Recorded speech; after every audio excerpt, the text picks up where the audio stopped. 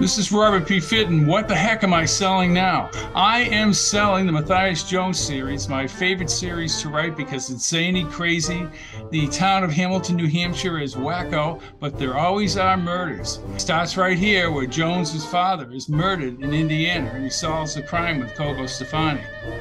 Jones gets back to New Hampshire and he finds the Prince William slasher. Multiple murders in this small little town. Then the strange death of Dr. Povich. The renowned doctor is murdered very strangely.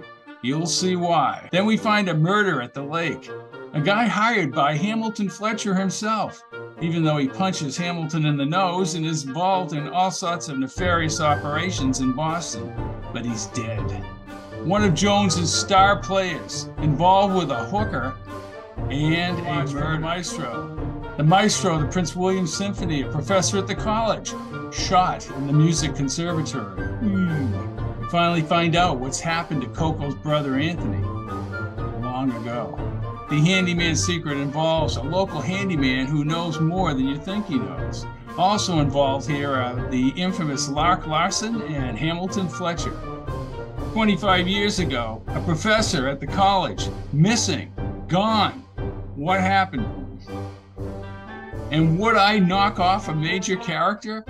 The patriarch of the Fletcher family and of the town? Yes, Hamilton Fletcher is dead. He's deader than dead. The life and times of Charlie Diaper, former boss, now in a nursing home. But should he be there?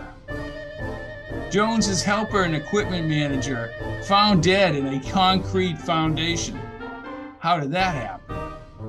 Well, we found out what happened to Coco's brother. Now, his father, Johnny Stefani, comes back to the Prince William area, and he is trouble. I'm Robert P. Fitton. All these books are available at Audible and Amazon, Barnes & Noble, all over the place. Buy them.